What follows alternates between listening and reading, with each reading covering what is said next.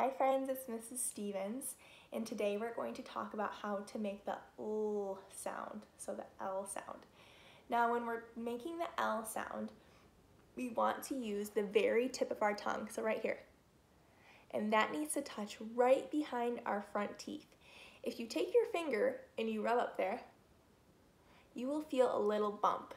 And that is where you want your tongue to be when you make the L sound. It will look like this.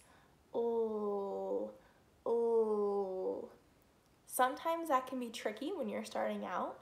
So a lot of the times I like to have friends start by sticking out their tongue, because you can go like this too. Oh, oh. Now, when we're first starting with that, I like to start just by making L by itself, just like we just practiced. Then we'll use a vowel with it to go la or low. Make sure that your tongue is sticking out or up on that bumpy spot behind the teeth that we talked about. Another important thing to talk about when we talk about making L is what we a lot of times see is sneaky W. And sneaky W is the sneakiest sound of all because he is always trying to take L spot or cut L in line. And so what that a lot of the time sounds like is if we're trying to say the word light, we might instead hear white, or we might hear white, and sneaky W still got in there. So sneaky W looks like this. Ooh.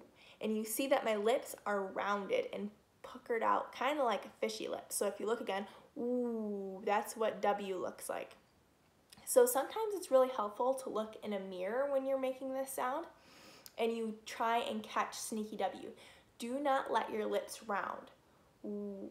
One way to keep your lips from rounding is to smile when you make your L sounds, because if you're smiling, you can't round your lips.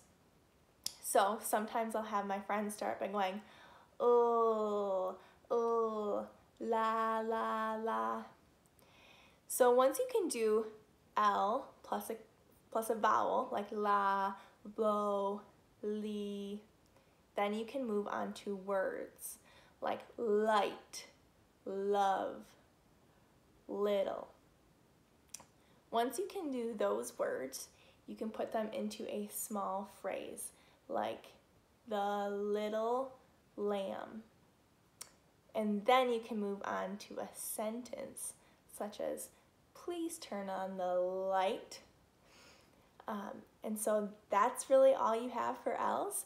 If there's any questions, please contact one of the speech pathologists on this page, and good luck with your L's.